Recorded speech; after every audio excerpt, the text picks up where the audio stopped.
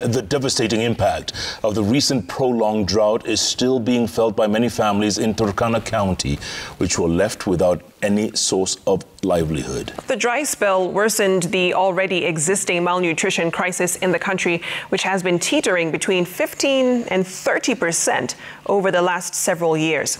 Serfine Achieng Ouma was in Turkana County and highlights the plight of families whose children have been forced to survive on nothing other than nutrition supplements meant to be therapeutic treatment for malnourished children. Turkana County, a county that was in the red zone during the prolonged drought. We are back here after the March, April, May rainy season, which performed dismally, and one can still notice the dry rivers. But as we head down to the quiet Loreng village, which was one of the most affected areas, we are awed by the splendors of the greenery covering the landscape.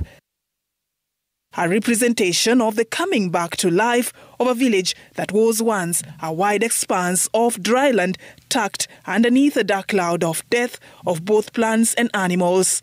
This progressive recovery, however, might perhaps veil the real struggles of a generation that was almost swallowed in the strong whirlwind of the prolonged drought. Ikimat Ebekutu is the last born of this family of 5 children. When he was born 18 months ago, he was healthy. But after they lost their livestock during the prolonged drought, the family has been struggling to get enough food to eat.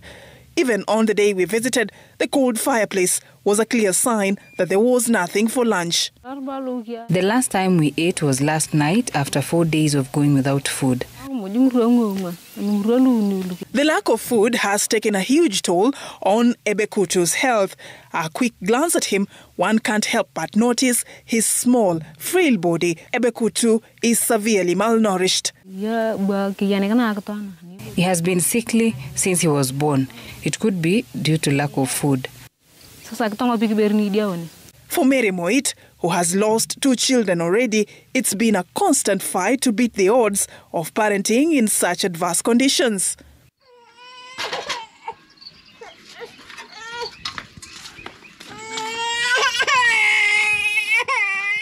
It is a daily struggle for women in this community who are forced to take the torturous journey on a daily basis in search of food for their children and to keep their children alive.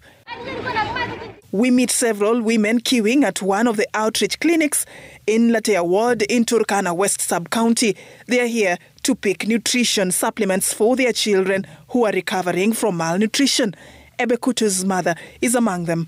Her son has been on the treatment program for 3 months now, but his situation is yet to improve. He is malnourished. According to the World Health Organization, the severity of malnutrition is only acceptable if the prevalence is less than 5%, while a global acute malnutrition value of more than 10% indicates an emergency. Turkana's has been teetering between 15 and 30% in the last few years. The county ranks high among the malnutrition hotspots nationally. This is an outreach site for Loreng dispensary.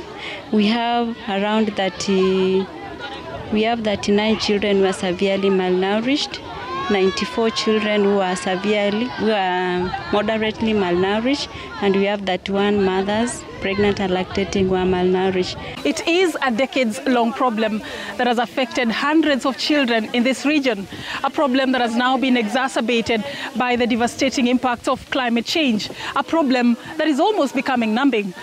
The sight of malnourished children is becoming normal for mothers here. They take the wild fruits that are available at that point for our community here. There is one called Edung, there is Ngakalalio. So during the dry season, that's what they take. Ebekutu is among the hundreds of children enrolled in the therapeutic feeding program.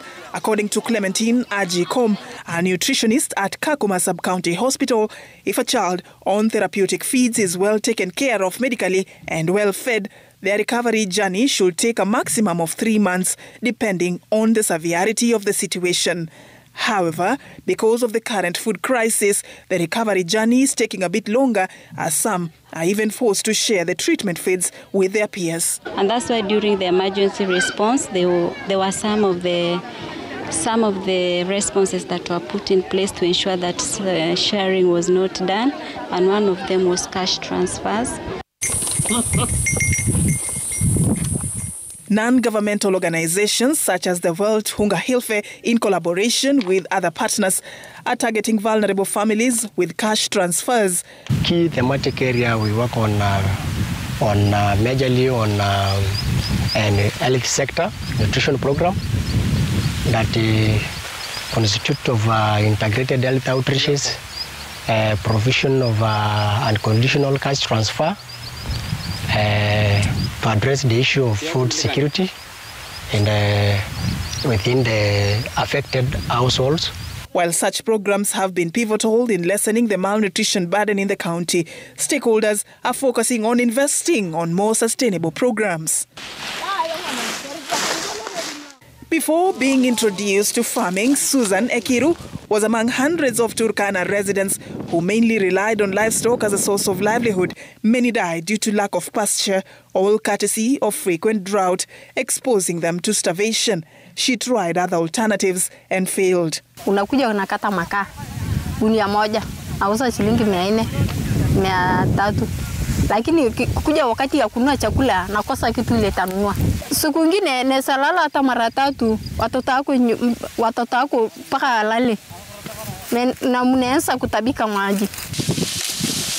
Ekiru is among 30 farmers at Morungole Farm Project, involved in planting drought-resistant crops such as sorghum, millet, and selected vegetables. As we join other women in her community to celebrate a bumper harvest of sorghum, she tells me that she is quite relieved that her children can now easily get something to eat. Miwa nakula, alafu unatoa tena mtama, tunaweka hiyo gunia, alafu nakula tena nini? Hii miwa, ingine unaletea watoto wako. This is all courtesy of the farm project, which has been a game changer for many families. Hata saa ingine wiki inaweza pita kabla sijapata chakula. Lakini saizi vile kiwango saizi ni sababu ya hizi mamiwa. Unaanza kula hii miwa naenda kulalia. Idadi ni 400 na hayukutosha hata tuka select 241. Tukapiaka hapa. Tukapea hata mtama hizo. This is part of the sustainability efforts by stakeholders to make the households food secure, with the ultimate goal of reducing the malnutrition burden within the county. And our objective here is purely to fight climate change in terms of food production. Serfine Achieng Ouma reporting for Citizen TV from Turkana West Sub-County, Turkana County.